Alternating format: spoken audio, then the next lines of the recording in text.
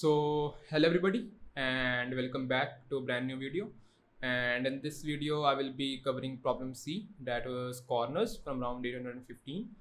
I will also make a video on problem D of the same round, so stay tuned for that as well, right?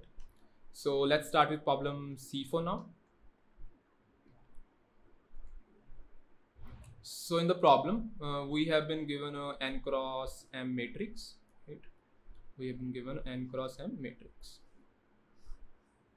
It has n rows and m columns. So something like this. It has all zeros or ones, right? And then you have been given an operation. In one operation you can choose any L shape that is made up of 3 cells, right? So you can choose any L shape that is made up of 3 cells, and it must have at least one 1. So if it has a 1, then you can apply an operation on this and convert all of these cells to zeros. Right? So something like this. So if you have a L shape that contains at least one 1, you can apply an operation on that and convert it to all zeros. Right? So that is the operation, and given a matrix of size n cross m consisting of zeros and 1, you have to tell the maximum number of operations. That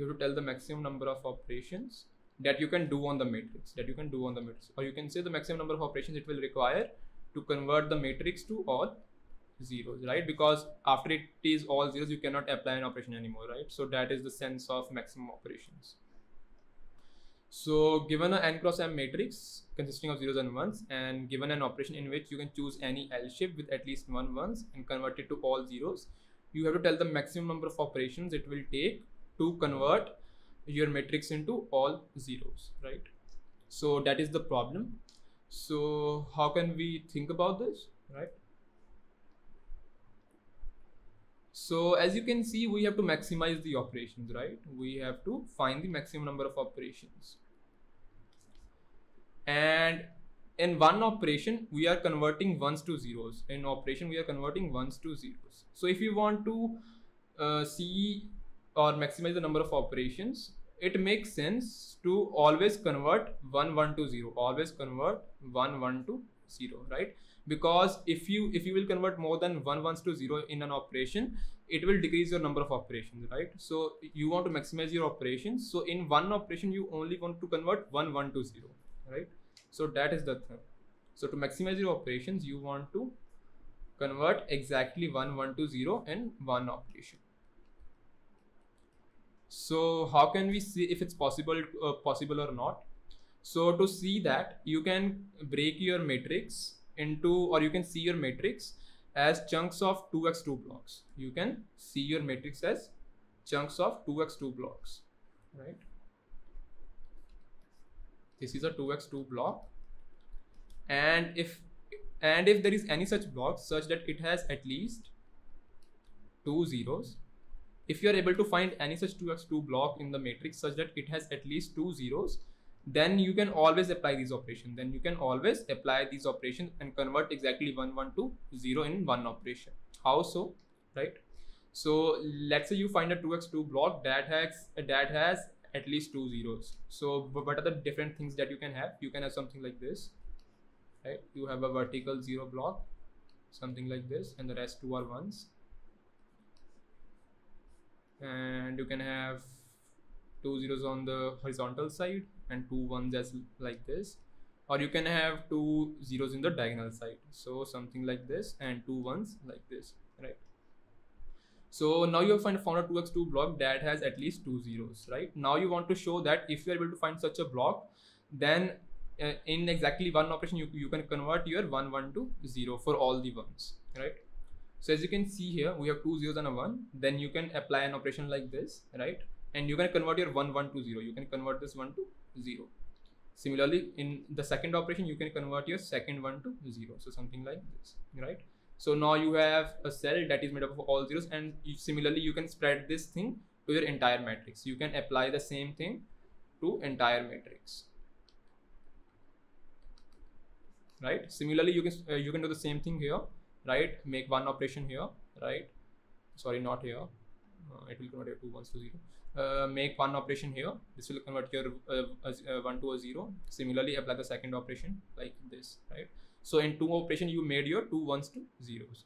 Similarly, apply one operation here and apply the second operation here, right? So as you can see, the number of operations required are equal to the number of ones, right? So that's your very first observation. That is, if you are able to find a 2x2 block, right, that has at least 2 zeros, right, then you can convert 1 1 to 0. You can convert 1 1 to 0 in one operation, right? So if you have x ones in the matrix, it will take you x operations, right? So that is the best approach that you can use. So if you have x ones, you can convert 1 1 to 0 at one time, and for x ones it will take you x operations, right? So that is the first case, when you're able to find a 2x2 block that has at least 2 zeros. But there might be a case that you are not able to find any such block. For example, now let's think about the second cases when you are not able to find any such blocks. For example, you find a 2x2 block that has only 1 0, right? That has only 1 0. So something like this, and it has 3 ones, right? So if that is the case, right, now you cannot convert 1 1 to 0 in one operation, right? Your one operation will convert at least 2 ones to a 0. For example, if you apply an operation here, right, it will convert your 2 ones to a 0, right? So basically you are wasting 1, right? You are wasting one operation, right? Because in one operation it will convert your 2 ones to zeros. So if you have x ones, in your first operation, you will convert your 2 ones to zeros. You will convert your 2 ones to zeros. So you will be left with x minus 1 ones, right? And you have already applied one operation. Sorry, x minus 2 ones. You will be left with x minus 2 ones, and you have already applied one operation. But now if you see your 3x3 block, now you will have a 3x3 block with at least 2 zeros, right? Now you have 3 zeros in your 3x3 block. So now we are again in our first case. Now we are again in our case number 1, where your 2x2 block have at least 2 zeros. So you applied one operation, and now you have x minus 2 ones left, and now you are again back to your case 1, right? So in case 1, if you have x minus 2 ones, it will take you how many operations? It will take you x minus 2 operations again. So x minus 2 operations here, and the one operation you used in the starting. So in total it will take you how much operations? It will take you x minus 2 plus 1. That is, it will take you x minus 1 operations. It will take you x minus 1 operations, right? So that is the second case. Now the third case can be when there are all ones in a block, right? The last case can be when there is no zeros. There are all ones in your block, right? So in this case, if you apply an operation, it will convert your 3 ones into a 0, right? So if you have x ones, right, you will apply one operation, and you will be left with how many ones? X minus 3 ones, right? Because in your one operation, your 3 ones will be made to 0. So after one operation, you will be left with x minus 3 ones, and again you will get a 2x2 block with 3 zeros. Now again you will get a 2x2 block with 3 zeros. So again you are back to case 1. So in case 1, for x minus 3 ones, it will take you x minus 3 operations, and again you used one operation previously, and you used x minus 3 operations now. So in total it will take you how much? X minus 3 plus 1, that is x minus 2 operations. Sorry, x minus 3 plus 1, that is x minus 2 operations. So that are the 3 cases. So you can just iterate over all 2x2 blocks, and if you are able to find a 2x2 block with at least 2 zeros, then the answer is x operations, right? Otherwise, if the minimum number of zeros that you are able to find is 1, then the answer is x minus 1 operations. Otherwise, if all the blocks have all the ones, then the answer is x minus 2 operations, right? So that is the logic of the problem. I can write it as casework, right? Iterate over, that is our solution. Iterate over all 2x2 blocks and keep count of maximum number of zeros, right? If maximum is greater than or equal to 2, then the answer is x itself, where x is number of ones. Answer is x operations. If maximum is equal to 1, that is you are able to find only cells with 1 0, then the answer is x minus 1 operations. If maximum is equal to 0, then the answer is x minus 2 operations, right? So that is basically the solution. And if you guys want to see the code for this, the code is nothing new, right? As you can see the code here, I have my matrix here, and I'm keeping count number of the number of ones I have, that is in my sum variable. And then I am iterating over all the 2x2 blocks, and I'm keeping a count, right? The number of ones that I have. So that's why I'm using a minimum here, because I'm counting the number of ones. You can also count the number of zeros or vice versa, however you like, right?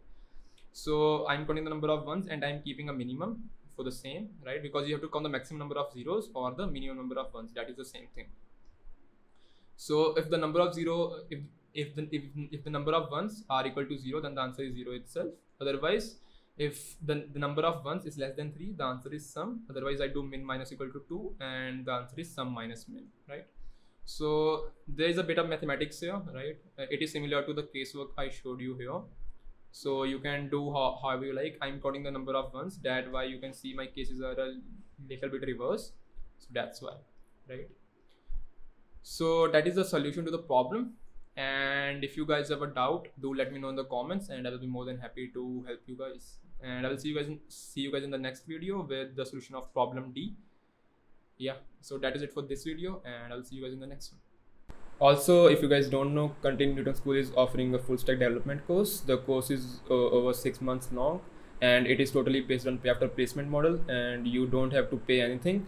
There is 0 hidden fees, there is 0 upfront fees, and they are granting you a minimum package of rupees 5 lakhs.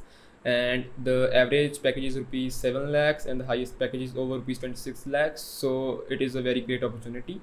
Also, all their mentors are from top MNCs like Google, Flipkart, Zomato, etc. Also, they will get you placed into the top MNCs as well, like Google, Flipkart, Zomato. So you can learn from the mentors that are working at those companies, and you can land a job at those companies yourselves. Also, you don't need to worry if you guys think कि यार मेरे को भी coding आती नहीं है, मैं भी fresher, मेरे को बिल्कुल नहीं आता है. The course is over 6 months long, and they will teach you from scratch. So you can still sign up for this. And if you guys are looking for a career in the tech field, this is a very great head start that you should sign up for. And if you want to land a job, I highly vouch for this. And if you guys want to sign up, there will be a link down below, and you can go and sign up from there. So yeah, be sure to sign up for this, and I will see you in the next video. Bye bye.